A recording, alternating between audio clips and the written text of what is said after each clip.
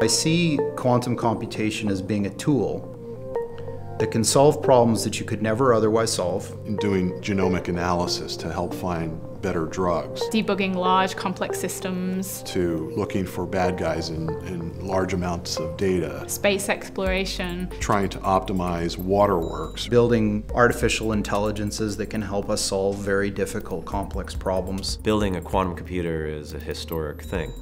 And it's really like venturing into uncharted territory. There's no precedent here. Quantum computing literally taps into our most fundamental understanding of the laws of nature. In nature, there's this almost spooky phenomenon called quantum mechanics, where a thing can be in two states at the same time. And so the D-Wave quantum computer uses that strange property. What the quantum computer actually does is it's able to compare many possible solutions at once. So if you imagine a regular computer, if it was searching for a solution, it would have to go through every possible solution one by one, see if that's a good fit.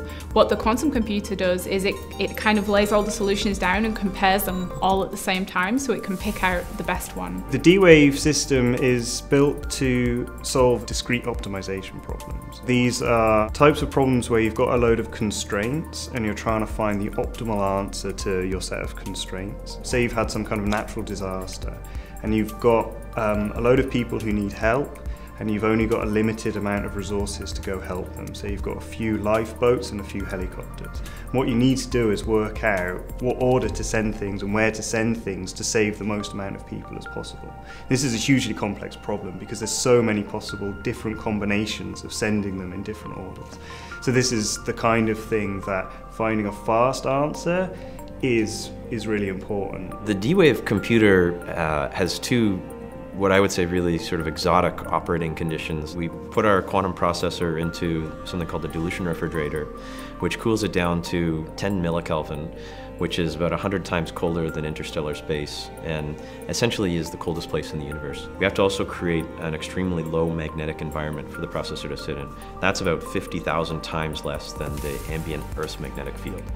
And so there are these two extreme conditions that the processor has to be run in.